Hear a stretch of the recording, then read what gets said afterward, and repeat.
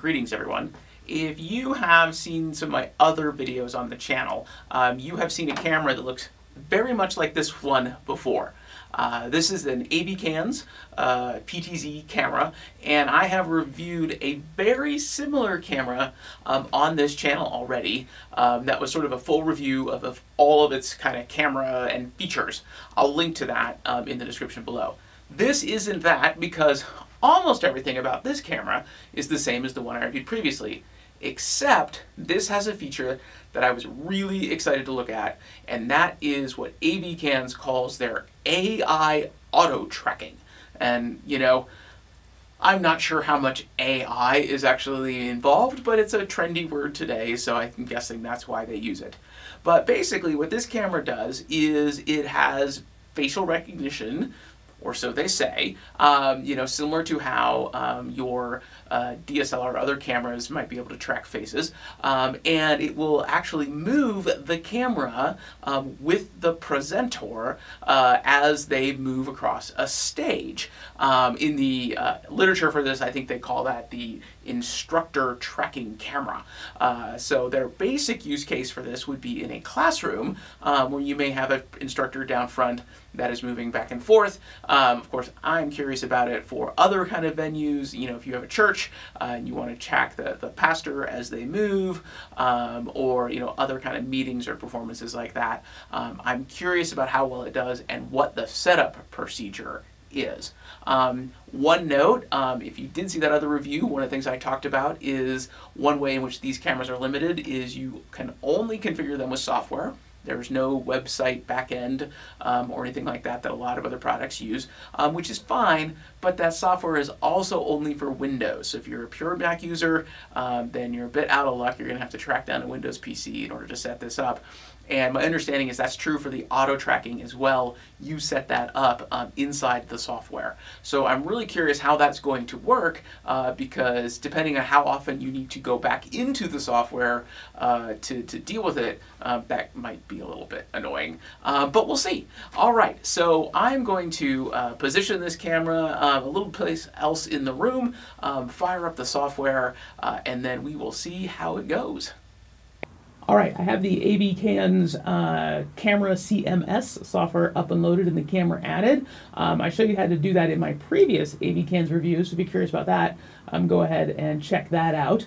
But I've also positioned my camera a little further away so that we can kind of give it a test from that location when we get to that point. But first, let me show you how we use the software. All right, so I've got my camera added here and selected in the thing, and then I'm going to go to main view, and so if the camera wasn't already pulling up, as you can see, here it is, it's pulling it up. If it wasn't already doing that, I would double click on this and that would pull it up. All right, so the first thing we're going to do is actually set a couple of presets. Now, the instructions for getting the auto tracking up and running aren't 100% intuitive, but once you've done them, they actually kind of make sense. But we're going to set up two presets. We're going to set preset 0, which is where you want the camera to go if it loses its tracking. So say it is successfully face tracking somebody and then it loses the tracking, where do you want it to go? The instructions recommend going to kind of like a wide panorama shot. So, you know, something that shows maybe the whole front of the classroom or the whole front of the church or whatever it is. And then there's preset 1, which is where you want it to start looking for something to auto track. So you would probably focus that on like the lecture stand or the pulpit or something like that. So that's going to be a tighter shot where you expect somebody to stand. And then when somebody enters that shot and it detects a face, then it knows to start auto tracking. So first, let's set those two presets. All right, so this is the home shot. It's the kind of wide shot for the camera. I'm going to just tweak it a little bit here. Not need to do much, but just so we know it's doing something. So that's preset 0. So we're going to go ahead and set preset 0. All right, and now we're going to set where I want it to start auto tracking. So I'm going to put this up a little bit. And say that I'm going to want it to be, you know, start doing it about here. All right, so we're going to go preset 1, and we are going to set that preset. All right, next thing we're doing is we're going to come into settings here, and we have a couple of things we need to set. First is a lower boundary. Now, what this is basically it will not look for faces below this line. So if you are doing like a wide shot of a classroom space, you may, below this line have students or something and you don't want to detect those faces, or this may be like the back of the heads of your congregation or whatever it is. So you want to set it, so that it won't auto track unless it detects a face above this line. So we'll just set it right about there for our purposes in testing. It doesn't really matter. So we're going to do that. We're going to return that one. And then the other thing you can do is over here in Basic 2, which is tilt motion. You have a choice if you want it to track what is tracking, if you only want it to go side to side, or if you want to let it go up and down as well. So we'll go ahead and turn that on just to try it. And then you have other things that you can, if you can, how sensitive you want it to be, how fast you want the tracking to go, that sort of thing. You can set as you want. Now, this is really actually kind of neat, and this is one of the things I was most curious about, and I'm glad to see this. Power on state. So you can set it to basically start tracking as soon as the camera turns on, which means as soon as the camera turns on, it's going to go to that preset 1 and start looking for a face. This is super handy because that means if you get things set up the way you want them, you will not have to come back and use the software again, unless for whatever reason it loses the settings. So we'll just leave that off for now. So I got everything set the way that we need it to. I'm going to save this because I want it to try the tilt as well. We got our lower bound set, so we're going to exit out of here. So yeah, we should be ready now to start tracking. So if that works, when I stand up and put my face in this general area, hopefully it's going to start tracking me, and we'll see how that goes. And then we're coming into the tracking shot, and hopefully it's seeing my face, and it appears to be. So if I move over here, it's going to follow me over here. This light's going to get in my way, so I'm not giving it a lot of room to work with, unfortunately, where we are right now. I'm going to go over here. All right, there we are. If I go out of the shot,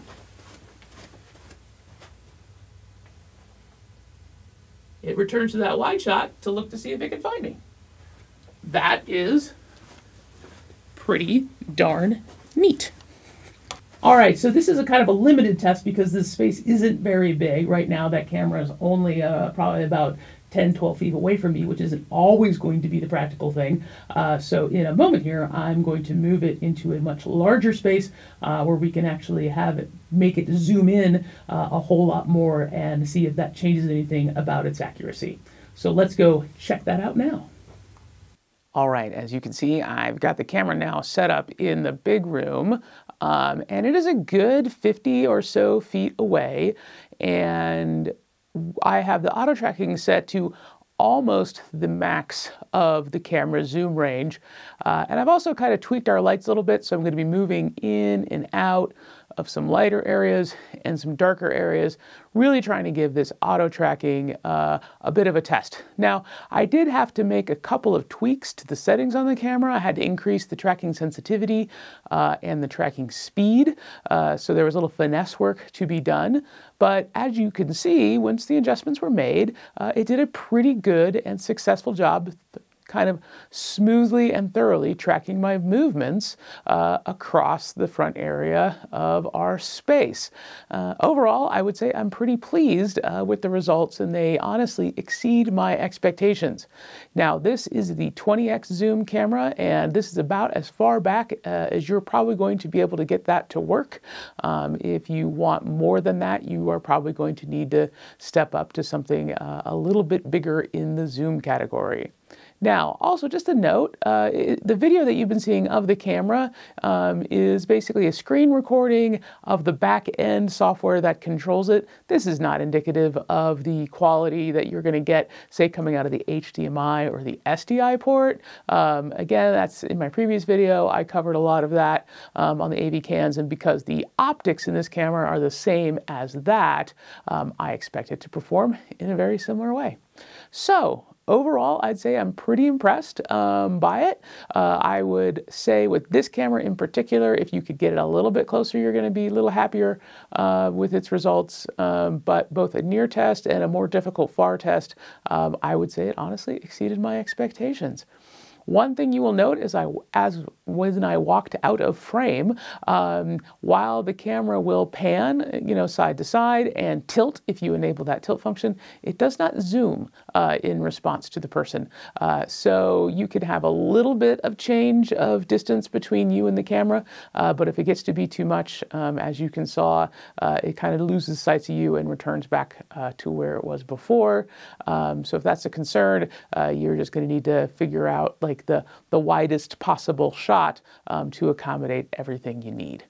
All right, so overall, AVKANS AI auto tracking camera. Yeah, the AI is a bunch of marketing hype, but all in all, it does actually seem to work, do pretty much what they say it does. And I do like the fact that you don't have to load up the software every time. If you get it set up the way you want it, bolt it into place, you should be able to just turn it on and it should start tracking for you. I would, though at the same time, things happen, keep the software close at hand in case you need to jump in there real quick.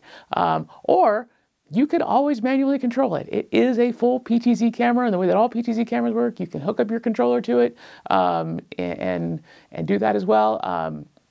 For me, for my money, I would spend a little bit extra also and get the NDI version. So this is the non-NDI version at the time of filming. I think it's on sale on Amazon for $6.99. The NDI version is an extra $200 because that's how it is. It's about $8.99 for the 20x zoom. Either price is good. Always opt for the NDI if you can. All right, well, I hope you found this video helpful and useful. If you have any questions, make sure to reach out to me through the comments or at foundry.dev. And until I see you again, have a great day. Hey everybody, if you found that video helpful, please hit like and subscribe, and also check the video description for links to any products you've seen in today's videos. Doing that really helps support this channel. Also, don't forget to leave a comment with any questions that you may have. A lot of the content I do is based directly on the questions and the feedback you give, so keep that coming and I will keep making them. Thank you.